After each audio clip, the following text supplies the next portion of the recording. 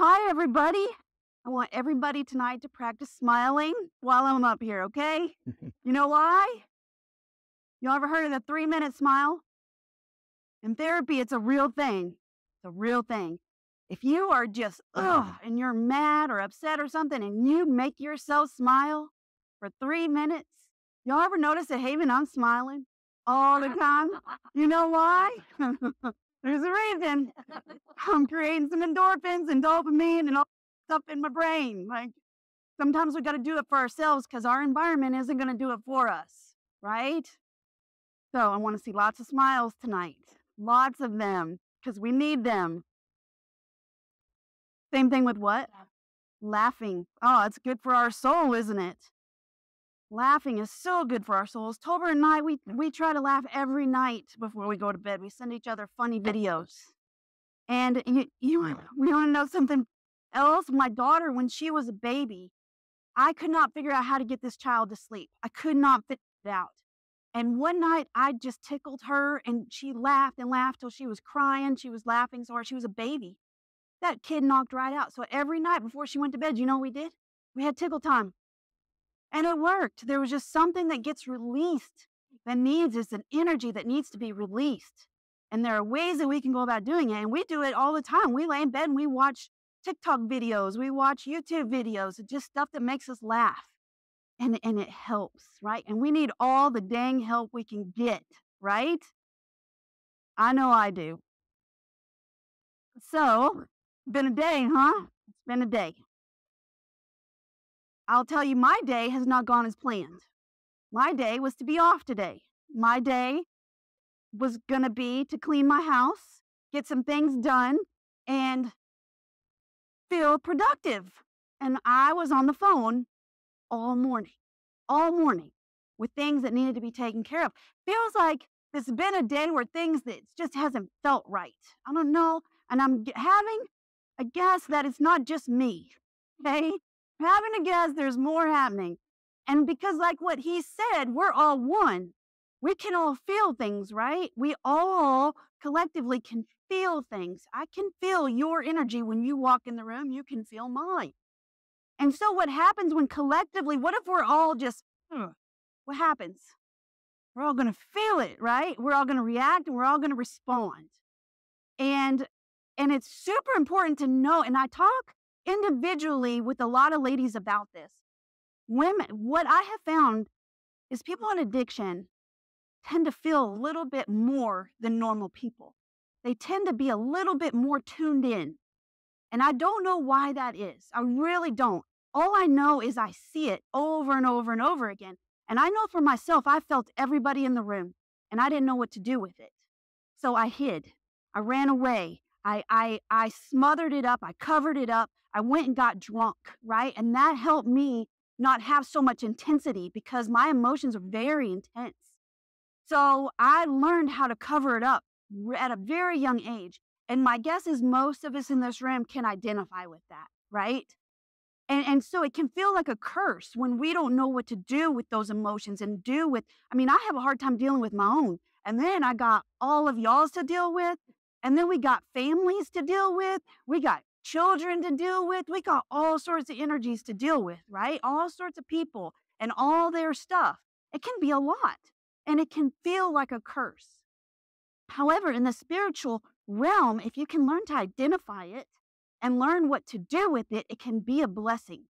Because if I walk in a room and I feel your energy and I feel what's going on with you, chances are I'm going to be able to tune into that and help you, right?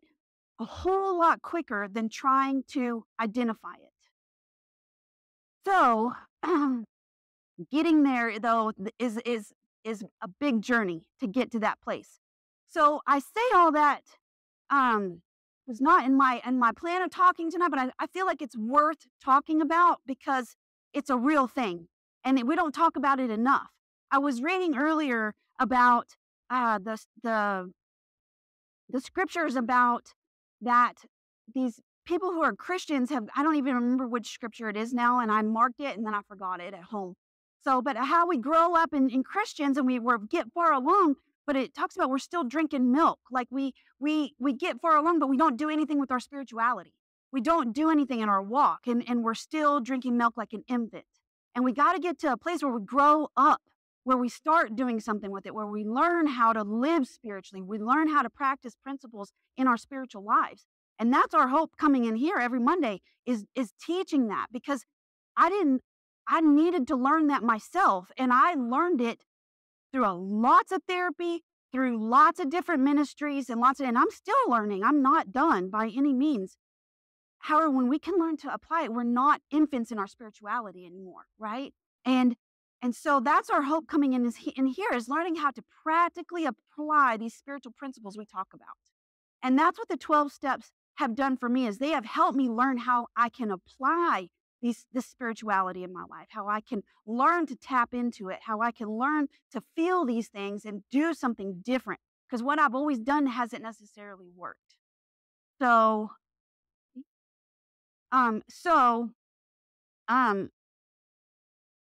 super important. Like, I can get all this knowledge and I can go become a super Christian, right? I can go into church and I can go learn all the prayers and I can learn a lot of different things. But if I don't apply these principles in my life, what good is it? I'm still an infant in my maturity, okay? So speaking of being an infant in my maturity, I'm going to share a little story. And my husband's been asking me all day about what I'm going to be talking about tonight. And I told him I'm not telling, because he doesn't tell me. So when Tolbert and I started talking over the phone, we started throwing things at each other, like, and we call them deal breakers. Like, we started getting to know each other. We'd spend 3 or 4 hours a night talking on the phone. And, we got a connection really fast. And so we started talking about the idea of, getting together and meeting up and all this stuff, and maybe seeing about taking that relationship a little bit further. And so I was a little standoffish about that. I'm like, no, let me give you a deal breaker. Let me tell you something about myself that will push you away. And he'd be like, all right. And I'd tell him, he's like, that's not a deal breaker. He was like, let me give you one. And he'd give me one. And isn't that opposite of what we typically do? When we go date somebody, we put on our best face and our best clothes, and we're there to impress, and we're putting we're showing everything good about ourselves. We're bragging on ourselves. We're telling everything good. And then what happens is you get serious in that relationship, and then you get married. You're like, who the heck did I just marry? Because that is not the person that I married. Y'all been there, done that? I've been there, done that, and it's terrible, terrible. So I was like, I'm not doing that again. I'm going to lay it all out there. I'm going to tell him everything ugly about myself, everything. So I did. And he did. And we just went back. Well, let me tell you my deal breaker. No, let me tell you mine. And we really tried to push each other away. And at the end of the day, it came down to this. He told me flat out, the only deal breaker is if I'm a man and I have a heart. That is not going to work. He didn't say it that nicely. Man parts. Man part. Man part. You got one of those, it's a deal breaker. So that became my deal breaker too. If you don't have a man part, that's a deal breaker. Like, we're not going down there, okay? Well done. We're going to be real here, right? So we threw all these big deal breakers out the window and out the door and to each other and really tried to make them stick. Well, there was one thing that we did not talk about. One thing. And it is, we talk lots about man parts, but we did not talk about one thing that is our biggest squabble today. Can y'all guess what it is? Keep guessing. Oh. Dang. Hangers. Sorry. Tolbert never told me he was a hanger whore. Okay? I am. And this is a real thing. This is a real thing. Let me tell y'all, I don't spend a lot of money on clothes. I prefer them to be given to me. And if they're not given to me, I'm going to go to the thrift store and go buy them. I'm not going to spend money on clothes. But you know what I will spend money on? Hangers. Hangers. Good hangers. So before we got married, I spent $100 on hangers, y'all. I did. I would never spend $100 on clothes, but I will spend $100 on hangers. Why? Because they matter to me. Clothes don't matter to me, but hangers matter to me. True story. True story. We all got our things, right? We all got our things. So Tolbert entered into the marriage, and he did not have the kind of hangers that I had. And Tolbert proceeded to steal my damn hangers. I did. She's got nice hangers. I had a nice. I have nice clothes. She's got nice hangers. So I started noticing my hangers are gone. And I'm like, what's going on here? Daughter, he's like, they're nice hangers. I'm like, I know, but they're the only ones I got. So they all end up in his closet, hanging up on his clothes, driving me. I want my hangers back, right? I want my dang hangers. I even went so far, y'all. Did y'all know that Tractor Supply blows their hangers away? So I went to Tractor Supply, and they're pretty nice hangers. I said, hey, can I have those hangers y'all throwing away? So I went and grabbed like 200 hangers from Tractor Supply so that we could have some hangers so I could get my hangers back. They're still not as nice as your hangers. So I go the other day to go do laundry. I'm getting my hangers out, and there's a whole stash of my hangers hidden in his part of the closet. Totally. Kind of cocked you too. Those were. Yeah. So then he tells me, why are you stealing my hangers? I knew you got those out of there. I knew it. Why'd you steal your hangers? What is the point of all this? It's not the big things. It's the little things. What little things are eating your lunch right now? Because they will. They will. And so in that, I have a choice. Are my hangers more important? Are they a deal breaker?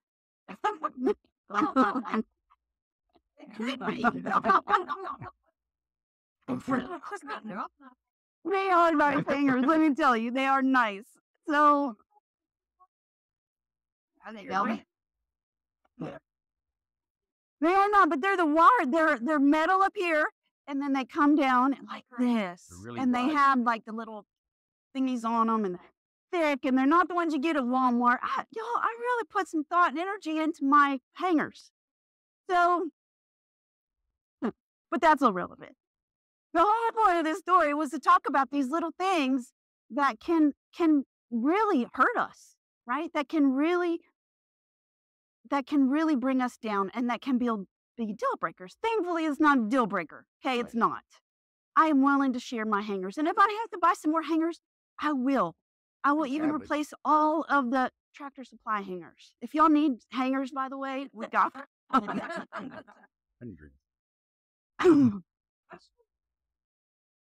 Because if they sell a shirt, they take their hangers off and they just throw them away. They don't reuse them. And they're really thick hangers because you got thick shirts and thick jackets. So a lot of hangers you break, or I do. These are thick, manly hangers. They're plastic and metal. So it's the little things that build up that are deal breakers for us, right? In life, in relationships, in everyday things, in jobs, in all sorts of things. And that's kind of where I want to go tonight, is what things are in your way? What things are blocking you? What things are keeping you from having the freedom that you want? And I'm going to talk a little bit tonight about what's called a pain cycle. And so with the pain cycle, it kind of starts off as an offense. And then from there, we react. All right. So what could be my pain in him taking my hangers?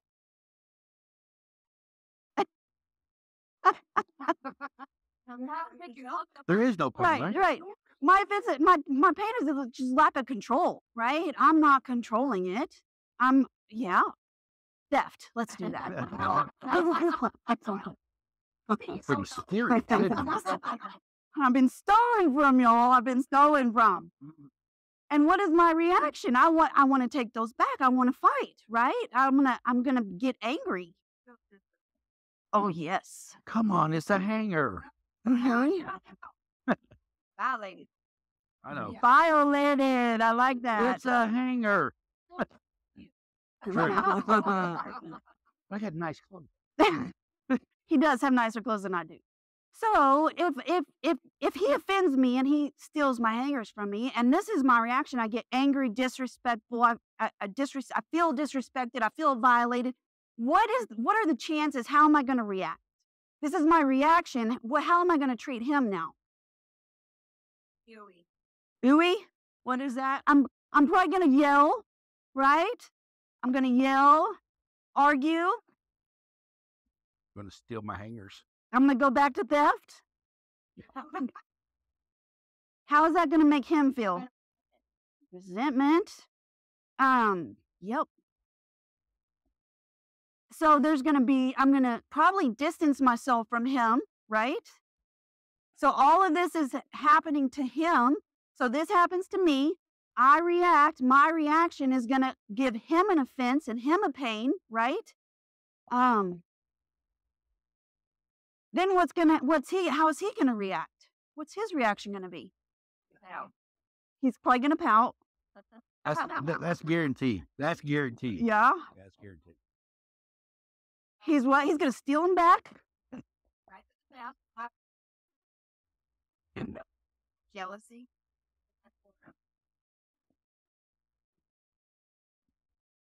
What else?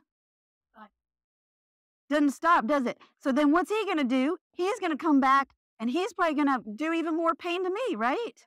Now he's going to compound that to yelling, arguing. I just end up doing the laundry and giving you the crappy hanger. Which means I got to do the laundry now, because I don't want him to give me the crappy hangers. That's true. I do the laundry to give her the bad hangers. But can y'all see how this could just get vicious? Mm-hmm. Can y'all see how this can get vicious really fast? Really, really fast. So let's just break that down to even more. I mean, it can be something petty. Petty. Well, and they kind of are, and that's why I'm using them as an example, because it is petty. Yeah. It is. And quite honestly, we don't fight about it. We joke about it. We do squabble a little bit here and there. And we just do the laundry. Yeah. And we just steal the hangers back and forth, honestly. So it's whoever gets to them first and whoever finds them. Absolutely. Yeah. The little stuff eats our lunch.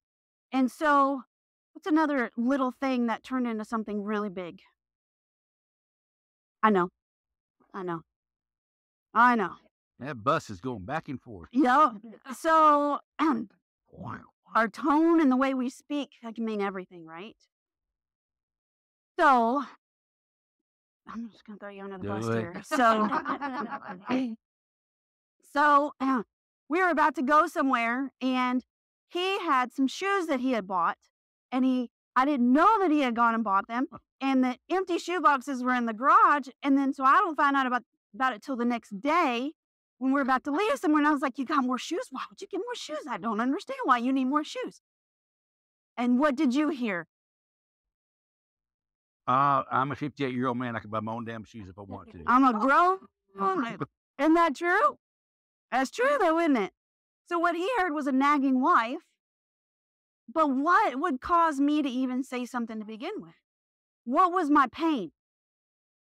That you didn't know. I didn't know, right? I was out of the know.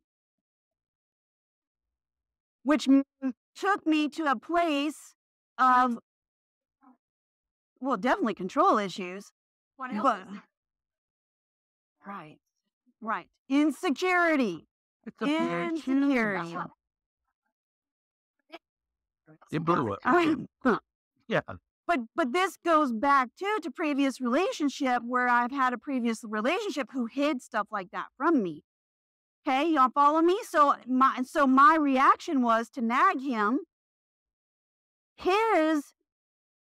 How did he take that? Angry. He's a grown-ass man. Defensive, that's it. So when he does that to me, what do I do? Well, right? So, yeah. So when he gets angry and defensive, now he's like, well, screw it. I'm not going anywhere with y'all. So there's a little retaliation. Y'all see how this can blow up real fast? Over a pair of shoes, right? He's more important to me than a pair of shoes. I'm more important to him than a pair of shoes. He's more important to me than a hanger. Sort of. So, no, he really is. He's more important to me. He can have all my hangers, honestly. But do you see how these little things we can feed off of each other's pain cycles? Because my stuff that's out of the know wasn't because he bought a pair of shoes. He is a grown man. He can buy a pair of shoes. It came from previous hurts of having these insecurities and not being in control and not being in the know, thinking there must be something more going on, right? There's got to be something more. So then I nag at him. I come across with a tone that's not nice, which goes back to his old wounds and his old stuff that he's dealt with before. And he comes back with, how dare you talk to me that way? And we are in a vicious cycle. So the question is, knowing what your offenses are, what your pains are, what triggers your heart in pain. Because my insecurity is a big one. Betrayal is a big one. Not being heard.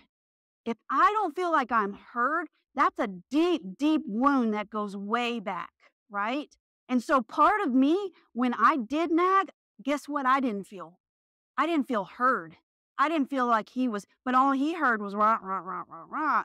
And I was trying to say something, but I didn't know, I didn't say it right. You'll see how these deep-seated things can really blow up really fast. And it's not even about what's happening on the surface. It's about what has happened before, about what is deep within us. So understanding what our pain cycle is it's a very big step in helping to be aware of it and to do something different with it. So when I stepped back from this cycle and said, man, I didn't feel heard. And I go to him, I say, you know what? It wasn't about the shoes. It was that I didn't feel heard and I didn't feel trusted. I felt like you hid those from me. And if you're going to hide those from me, that gives me some insecurity and distance in this relationship. And I don't know what to do with that. There's a big difference between that and the way I handled it, right? So being aware, and we talk about this over and over and over in this meeting, being aware is the first step in anything that I do to changing anything. And so super, super important, knowing what triggers me. I hear every week, daily, this triggered me. Good, because if it's triggering you, you can identify it and you can start to do something and work through it. I want you guys to be triggered. I want you guys to be stirring these things up. I want these emotions to be going. Why? Because you can work through it instead of doing what we've always done. If we do what we've always done, we're going to get what we've always got. So the challenge in being triggered in something, being upset with something, is learning a new way to work through it. Does that make sense? All right. So ideally, if something is triggered in my pain cycle and I'm reacting, instead of blowing up on him and going to him, my next step should be finding the truth. So again, my truth is I'm insecure and I've got issues I got to deal with. So what's the truth? Is he responsible for my security? Is he responsible for the things in my past? He's not responsible for the way I react, but I sure can blame him, right? It's your fault. You had those dang shoes. So it's me. It's always me. It's me, not them, ever. So if it's me and my truth is that I've struggled with this stuff probably my whole life, I've got to find a new way to deal with it. So if I start saying, okay, he loves me no matter what. Yeah. What? No, this is stuff he and I are working through. Oh, how about that? No, yeah. So Yeah. What do you know? what are you doing? So, but when I step back and I step back from this emotion and this pain, I look at the truth. What I just said a second ago, he loves me, right? He loves me. That's the truth. The lie is he doesn't. Because he hid those dang shoes, he doesn't love me. He steals my hangers, he doesn't love me, right?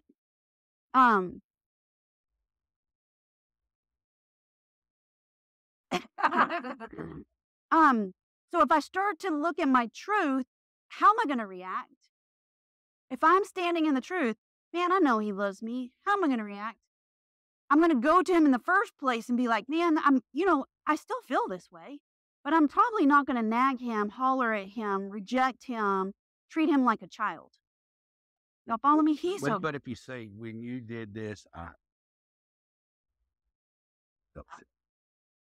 how many of y'all have heard that before? When you do this, I feel this. When you up the shoes. I feel. The best and simplest formula on the planet. On the planet. It works every single time. And I don't usually get there in the beginning. Usually I have to get to here to go through the pain cycle a little bit and then to step back and go, you know what? I don't like the way this feels. I don't like where I am. I don't like how I've reacted. I don't like that I did this. So I'm going to take responsibility for my feelings, right? I'm going to take it. This is something that goes way back, something I need to work through, and he can't fix it, right? Makes a big difference. So with that being said, this is where I was really wanting to go tonight. This is just kind of the prelude, is what's in our control and what's out of our control. Y'all ever sat back and thought about that? I need like 3 boards. Have y'all seen the circles about what's in our control and what's out of our control? So in my life, this is what's in my control and what's outside of my control. So what's outside of my control? What? The weather, other people for sure. Their thoughts. The past, that's a good one. Okay, for sure. We don't even want to, yeah.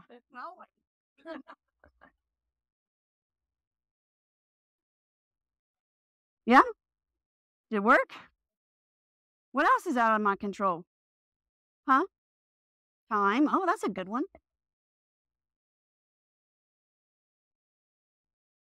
Other people? Huh? What can I control? No. Emotions, thoughts, actions. How about boundaries?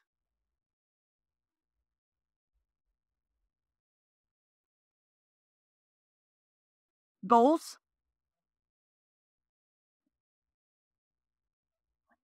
Response. Catch it, check it, change it. Thank you, Jody. That was Tessa. This time, the first time it was Jody. Oh. How about, can I control who I spend time with? Yeah.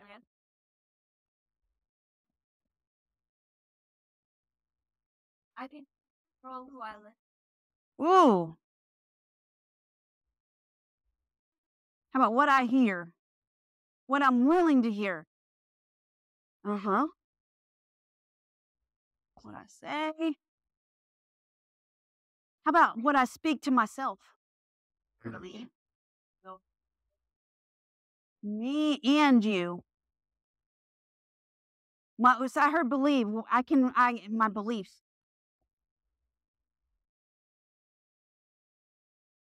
Emotions. Yeah, I don't know. I mean, Brit, maybe. Gigi just hit on something.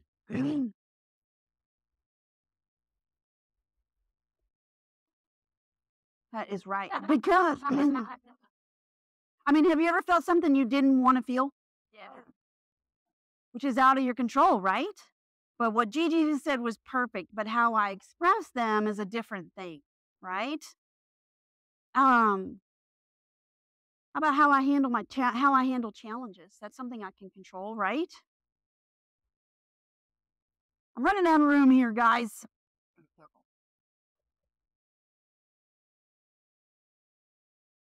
Not a whole lot more. Goals? Please. Yep.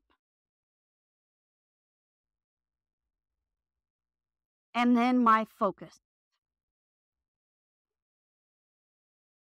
People, places, and things. Who, I think I put that in there. Who I spend time with. Super important. My environment, where I'm at, where I choose to be is super, super important. Who I choose to listen to, super important. Focus, awareness. Yes. So there are some things I can control. Can I control you? Cannot control you. Can I control Tolbert? He's a grown-ass man. I know. 58. He's a 58-year-old man. But think about this, ladies. I got a whole room full of ladies in here, so I'm going to just pick on you for a second. Sorry, JJ. How many of us have been in a relationship and really loved everything about our guy? Like, oh, he hung the moon, he's amazing. And then we get together and it's like, oh, you're not doing that right. Oh, you're not doing that right. Oh, you need to get better at this. What do we sound like? Nags. We sound like mothers. They don't want to be mothered, right? But when we first get together, we don't do that. Why do we do it as time goes on? Because of our pain cycle.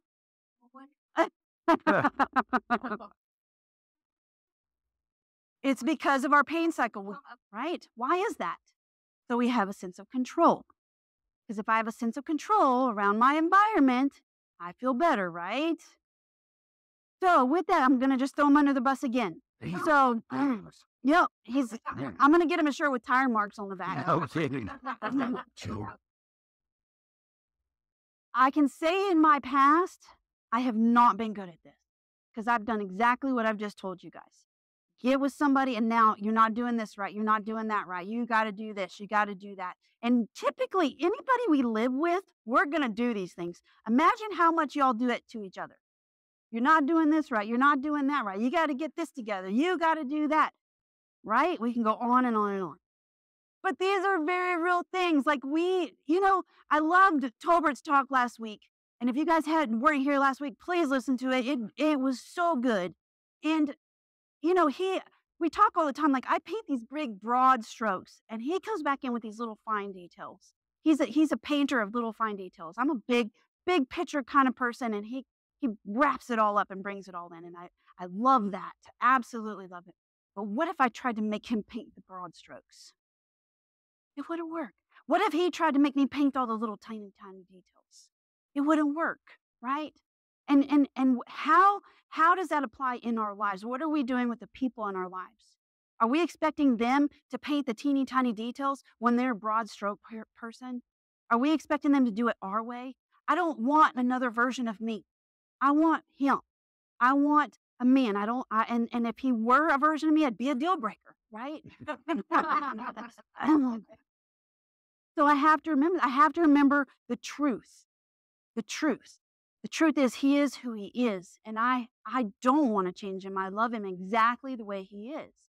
Same way, I have a job managing a lot of things, a lot of details, a lot of people. But at the end of the day, do I have any control over any of them? I don't. Now I can give consequences and I can give the things that I can give or do the things I can do. But at the end of the day, everybody was given what? Choice, which is free will. Every single one of us. And you know what? God gave us that. He gave us free will. He gave every single one of us free will. Who am I to take that away from anybody? Who am I to take that away from his meat hands? Right? He's allowed to have them if he wants them. He just can't touch me with them. So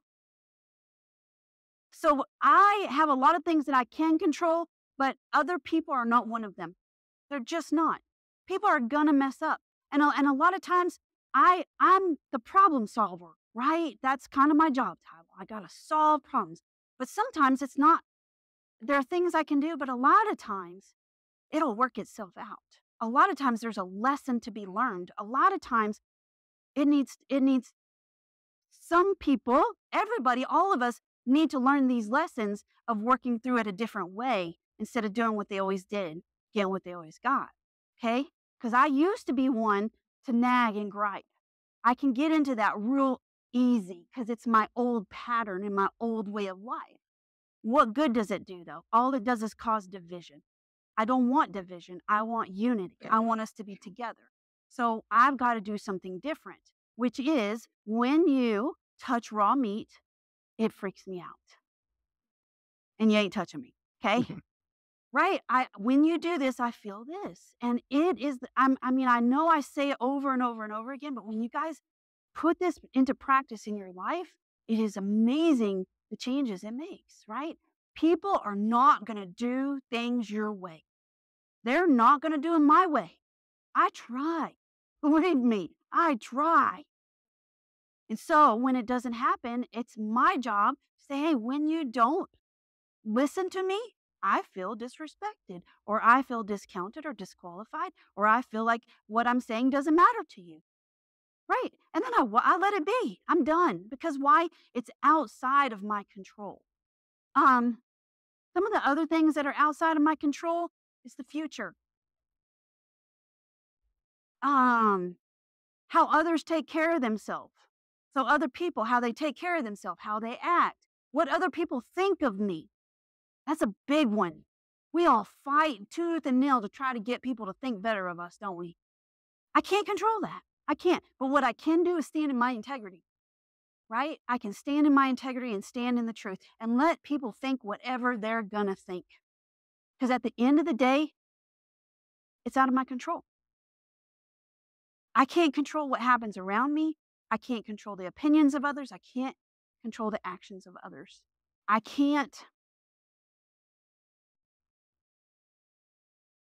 control where my resentments will lead me. Talk a lot about resentments in here, right? I can't control where they will lead me. We like to think we can. I got this. I'm not going to let this resentment fester. I'm not going to let this resentment take me back out. I'm not going to let this resentment do me in. But I don't have any control over that. And so, guys, being in a room full of recovery, we have to remember that.